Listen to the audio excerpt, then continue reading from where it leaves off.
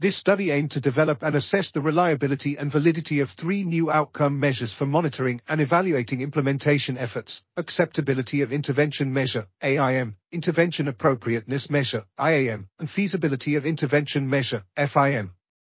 The study used a mixed methods approach, including content validation, exploratory and confirmatory factor analysis, and test-retest reliability. Results showed that all but 5 items exhibited substantive and discriminant content validity, and the 3 measures demonstrated acceptable model fit and high factor loadings.